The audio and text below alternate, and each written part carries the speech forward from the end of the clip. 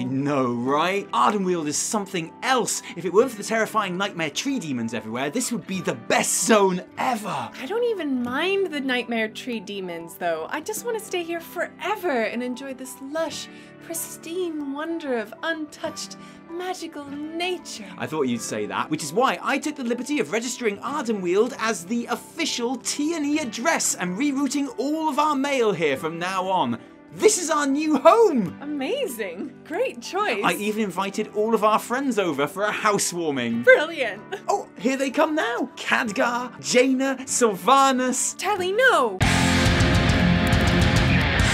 You know, I hear Maldraxxus is actually shaping up pretty nicely. Knowledge is power. Hello Internet, Taliesin here, and welcome to another episode of the Weekly Reset, Taliesin and Evitel's Wondrous Wisdomshow, in a week where we have new zones, new features, new models, speculation and intrigue, all to bring your way as we explore the beautifulness of Ardenweald, discuss just what Blizz was getting ready to reveal in that now postponed June the 9th livestream, talk through the new Torghast Torment tweaks, go through the newest additions to Shadowlands character customizations, of course, and ask a tantalizing question.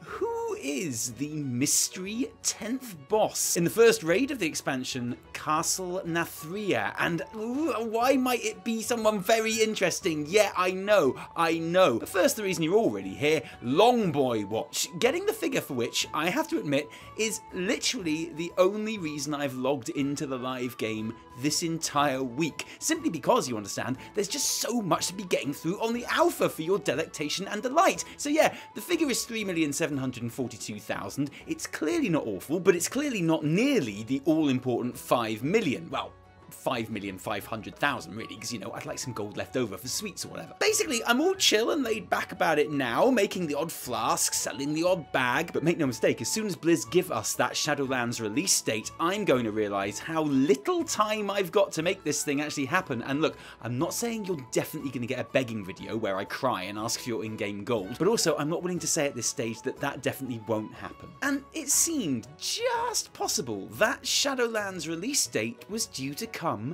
this week. The announcement of the release date, that is, not the release date being this week, because if that were the case, then the title of this video would be "Send me your gold, I need all your gold right now, send it to me, daddy needs his long boy!" When Blizzard informed the world that they were holding a Shadowlands live stream announcement on Twitch with John Haidt and Ian Hazakostas, scheduled for Tuesday, June the 9th. An announcement which has just been postponed for pretty obvious reasons, with Blizz tweeting, "More important voices than ours need to be heard, and now is the time to listen." Which, you know, boo, because at this difficult time, or in fact any time, what would really help me personally, I think, is seeing Ian Hazakostas' face on my computer screen, but that's just selfish, and like BlizzCon's official cancellation, this postponement can't really be a surprise to anyone. It is, after all, the same reason we didn't feel right making an episode of this show last week, so we understand, as indeed did the forums, where, to be perfectly honest, no one even really batted an eyelid about some cancelled livestream for a video game. So busy were they doing their bit to smash white privilege, and no, it was a shit show, obviously. Yes, thank you Blizzard for inconveniencing your client to show your support of riots and looting. The next expansion should be called World of Warcraft, virtue signalling. Really, just like those important voices in Hong Kong. And look, you know how I feel about the whole Hong Kong thing. I made a whole video shitting on Blizzard at the time, and it's pretty well known that I am not a big fan of any big corporation. That includes Blizzard. But at the same time, it seems a bit unhelpful to shit on someone when they finally do the right thing, like here. So instead, I'll just say,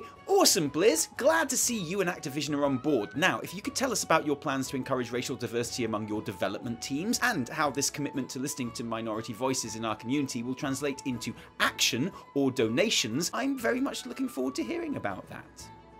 But here's the thing, I was excited about what they were going to announce before, but now, after it being postponed, it's driving me absolutely wild. What was the big announcement and new content that was going to be presented on June the 9th? I think it's a pretty safe bet that a release date for Shadowlands was going to be the main event in all of this. And even though we already know that the expansion is slated for a fourth quarter of 2020 launch, meaning October, November or December, a specific date is just always exciting to have. have, and also means I know exactly how much gold I need to earn per day for my Longboy. Shout out to Longboy Watch. And with no BlizzCon this year, and the massive workload that puts on the company's employees, I think I'm going to be sticking with my late October, early November original guess, even with the Blood Plague presumably slowing everything down. But the really interesting thing for me is the new content that they mention in that initial announcement. Because what exactly is worth featuring in a live stream announcement rather than just putting on the alpha like you would anything else? Maldraxxus is the only leveling zone left that we're yet to have a chance to play, but I'm thinking it might be something even bigger. I'm thinking max level version of the Maw zone might be worth a live stream announcement, with the level 60 character templates, world quests, and everything else that would involve, like that currency you're going to have to grind and collect that you'll need for every time you want to enter Torghast to earn your legendary materials, because we know now that's how it's going to work. Yay! I'm thinking a max level dungeon might be worth a live stream announcement, especially if it's one chock full of well-known lore characters guaranteed to capture the player base's imagination, like, say, the Other Side, with Bronsamdi, possibly Vol'jin, definitely Hakar, the Mana Storms, and someone else. I didn't put the spoiler up, so I genuinely have no idea of their actual plans, and I could be completely wrong. This is pure guesswork, so sorry if it turns out to be like a new store mount or something. But the question is, will they just put all of that stuff on the alpha on Wednesday the 10th, as they would have planned for, or will they hold off until whenever the rescheduled live stream happens? If it ever happens, because frankly, the way 2020 is going so far, soon it'll be the earthquakes, then the alien invasion, and then the sea monsters start attacking, so it's just hard to find a good time, is what I'm saying. I guess we'll find out, but one zone that we won't have to wait any longer for is Ardenweald, which hit the alpha this week in all its glowy, shiny, druidy goodness. I'm putting a blue bot spoiler up here because we are going to be looking at the zone and talking light story points. But when Shadowlands was announced at BlizzCon last year and all of us cool kids were going crazy for the vampiric delights of Revendreth, every actual WoW dev that we spoke to was much more excited about Ardenweald. And I have to say that now it's here, it's easy to see why, because this place is stunningly beautiful. Maybe not as unique in its aesthetics as Bastion or Revendreth, perhaps, being a kind of mix between Val'sharah, Shadowmoon Valley, and occasionally Drustvar, but with all of those influences taken up to 11, and with plenty more besides. It's the third zone that we go through on our leveling journey, arriving there after our as yet unknown adventures in Maldraxxus, and follows the exact same basic setup as every zone so far. We need to speak to the big boss of the zone to sort out this anima drought problem, but the big boss is super busy with the whole anima drought problem, so we've got to prove our way into their company by sorting out a load of problems around the zone, most of which are happening because of the anima drought problem. The big boss in this case is the Winter Queen, a character I personally have been looking forward to meeting ever since that first day of data mining when we saw just how awesome she looks. So yes, I am very keen to prove my worth to the Winter Queen. That is what I would like. And even beyond the obvious beauty and of the zone, there is so much to love about Ardenweald. There's the lore that surrounds it, that this is where the wild gods and Loa and other similar beings from across the universe come to rest after they die, to be reborn. The cocoons, or wild seeds that they recharge in, scattered about the zone and being fundamental to a lot of the story, plus the fact that they're called wild seeds, and that's just funny to me, especially when there's like so much talk of collecting everyone's wild seed, or drawing the wild seed out, or being careful not to damage the wild seed because wild seed is very precious. How sometimes things eat the wild seeds, you may have to penetrate those things to release the wild seed from within, and how gathering lots of wild seed is tiring work and you might need a little rest afterwards. And yeah, I'm basically 12 years old, but you know what? So are the quest writers, because I'm sorry, there is no way they are not doing this on purpose. I see you, you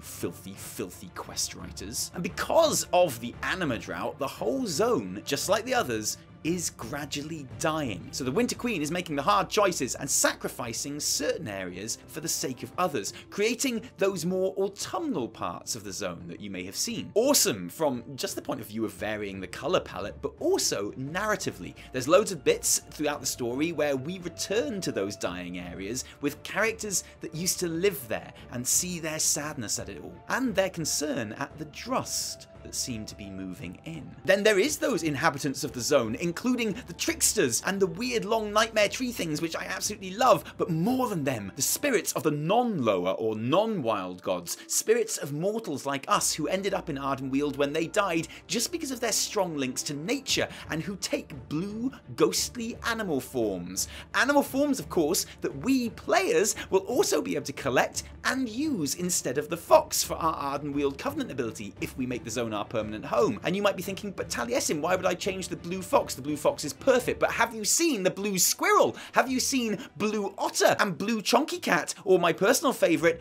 blue frog boy, Proglo. Proglo being obviously my new favourite character in the game. And look, Blizz, I've never asked anything like this before, okay? But if you haven't got a voice actor for Proglo yet, please consider me for the role, because I've got this, okay? I've got this one. Of course. Proglo has saved this anima to use just for an event like this. Here you go. Take care. And if you need anything, remember that Proglo is one of the bravest souls in Ardenweald. I love Proglo.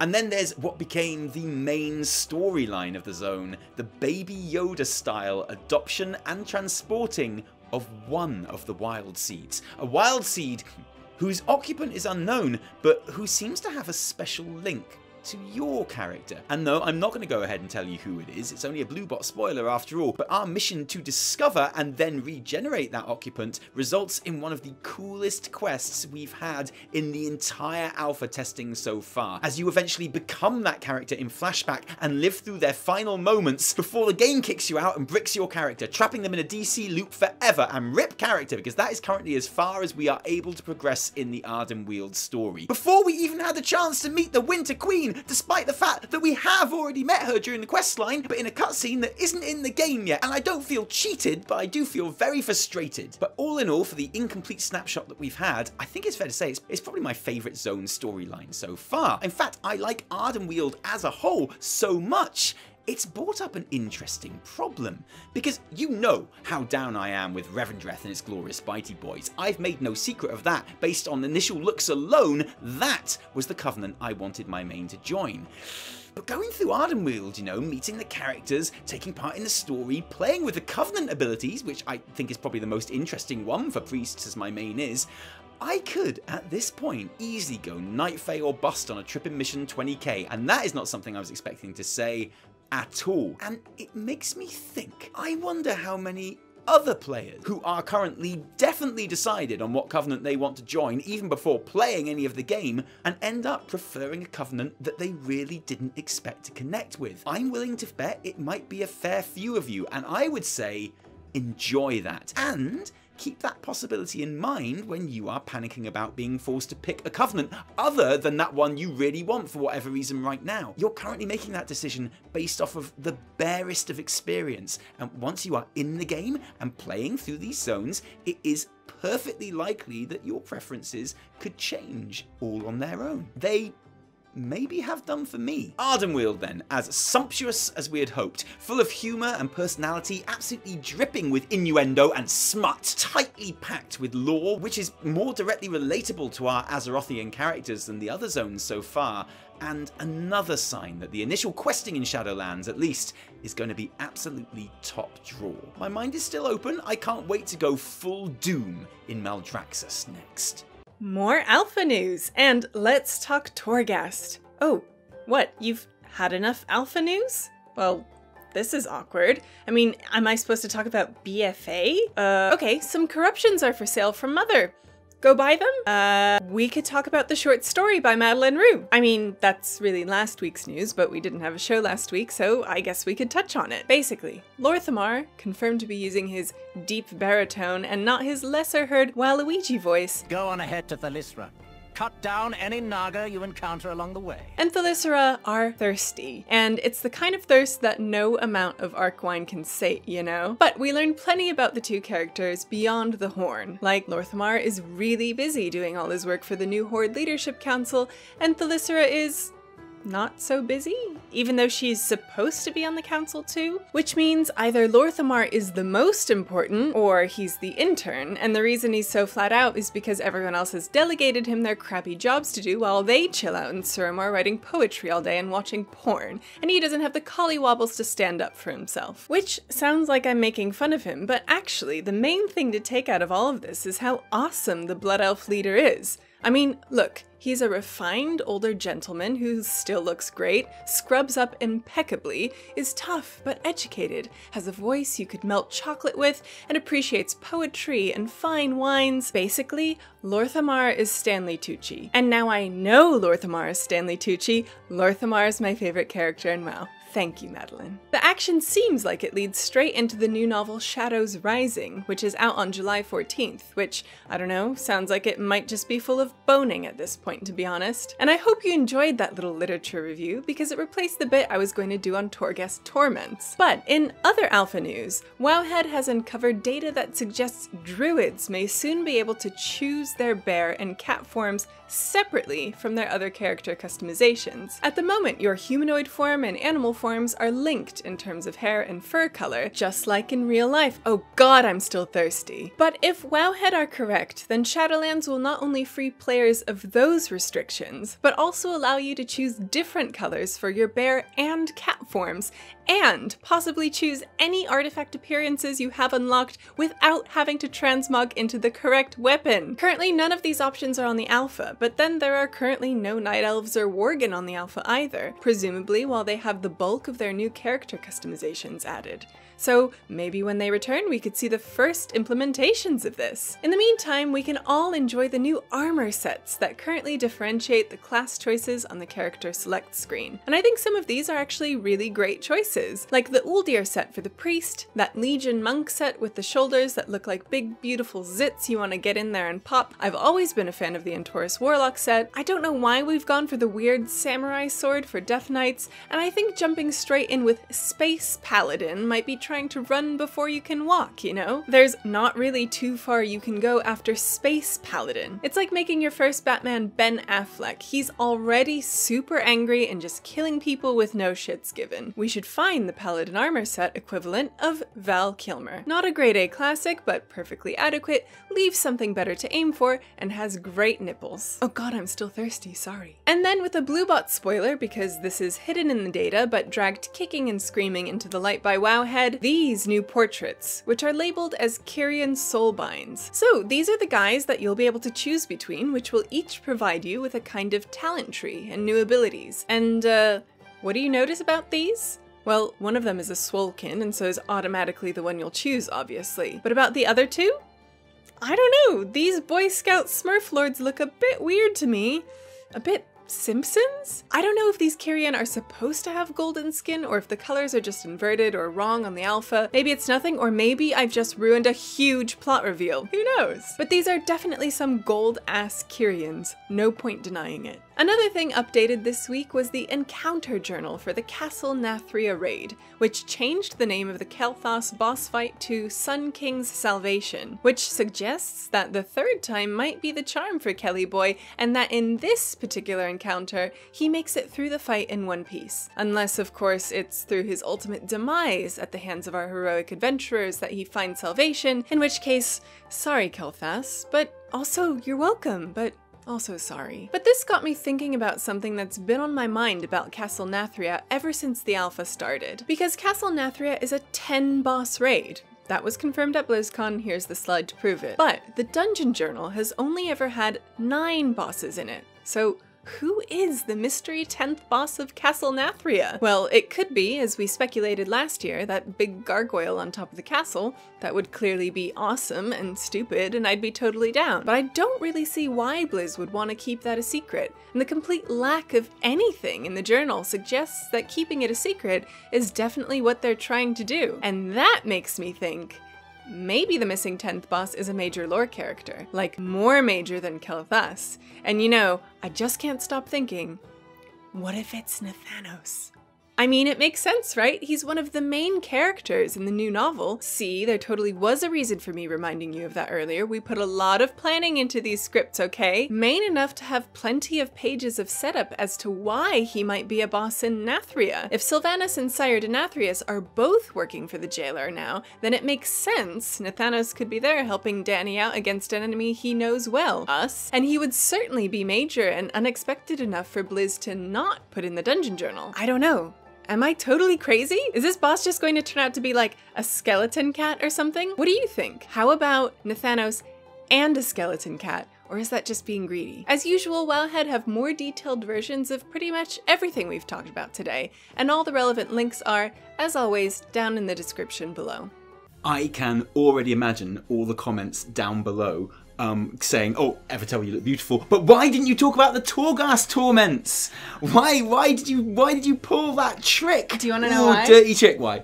Because I just haven't really. I don't know anything about them. I don't know anything about them. I had to put my energy into reading that excerpt. And that little short story by Madeline And you needed Rue. a little sleep after that. And I needed a little sleep, story, so I had to conserve my energy and put it where it was important. Yeah, absolutely. And well done. You put it into the smut. And I appreciate that. And I appreciate you. Smut, excuse me. I mean, Madeline. It is fine. It had some actual prose poetry in it, and it was very beautiful. But it's all about the boning. I know it. You know it. We all know it. It's about smut. the stuff that leads to the Listen, boning. I'm saying that as a compliment. Okay, so you know Torghast, right? Yes. And you know that it's a never-ending thing, and you go up and up and up. Well, some of the time it's a never-ending thing. Sometimes it's not a never-ending thing anymore. But anyway, you go up and up and up. Blizzard wanted to kind of make sure that you weren't like, because it's endless and there's no timer. They and that's the whole point. They wanted to make sure so that you weren't like, I don't know, just waiting to have your bloodlust up or your heroism up for every trash, for every pull or whatever. So like, you know, they wanted to have some kind of pressure to get through the floor. So they put basically a timer in it, which are these torments, which kind of like would build up over time. So every like 120 seconds, you take 1% more damage or something like that. Okay. And people didn't like that because they were like, oh, it's pressure to get through, and it's a timer which is completely against the whole ethos of the thing. Fair enough.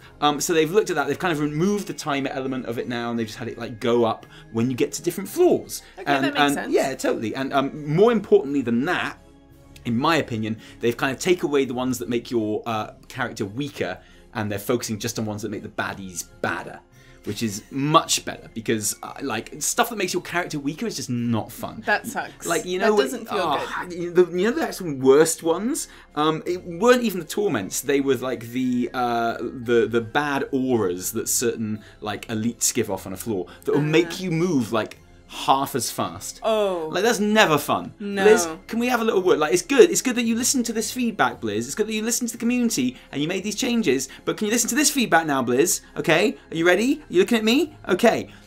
Getting slower is never fun. No one likes that ever. It's rubbish. You know, like, when I'm testing in Torghast at the moment, if I enter Torghast and it's the slow one, you're just like, nah. I literally turn around, walk out, and come, I literally turn around and walk out. Get rid of the slow thing, Blizz. I haven't even played that, and it sucks. Yeah, totally. And like, because I know what you're thinking, Blizz. You're thinking, oh, we have to find the elite and kill him so that you can move normal speed. No, you don't.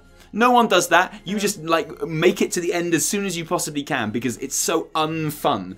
Like being slow. It's boo. Rubbish. Yeah, boo indeed. And Blizz have also now confirmed that there will be like 2 versions of Torghast. One of which you will have to collect like a currency to enter, and is like still random, but it's where you get your like weekly legendary components from. So I'm sorry, Blizz. I'm sorry, like, player base. This is exactly what I was worried about. That shit is not going to end up being as random as the proper random one. Because it can't be. If it's tied to your power rewards, then some people might get something that's easier, some people might get something harder. And people might say that's fine now, but once it goes live, people are going to be like, excuse me, I got a really hard hard Torghast, and I wasted the currency that I spent hours grinding. Yeah. The second you introduce a currency that you have to grind to enter, you have to take some of the randomness out. Yeah, Because, I like, agree. you know, you can't grind for... Like, if you went into a horrific vision and it was, like, much harder than it usually is, you'd be like, oh, come on, what? Just randomly. Yeah. You'd be like, no, mate, no, get I'd out. rage quit. Yeah, totally. I'd leave. And people will.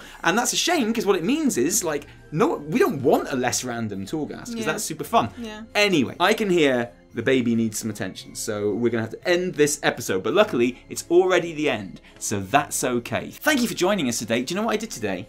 What did you do today? I put in an order for our new pictures from the art competition. So hopefully, before long, you'll see the new ones up. Oh, I can't It'll wait. be sad to say goodbye to these ones. I We'll still be able know. to see them because they'll be in this room. We'll But, rotate like, them around every now and then. Maybe, yeah. Just like we rotate them round now. Yeah. But thank you for joining us. If you like this episode, don't thank us. Thank our patrons who give their actual real life money to make all of our work happen. You know who you are. We know who you are. Without you, there'd be a whole lot less Taliesin and Evitel. Thank you. If you didn't like it, downvote the shit out of it. And remember, my name is D. Carter.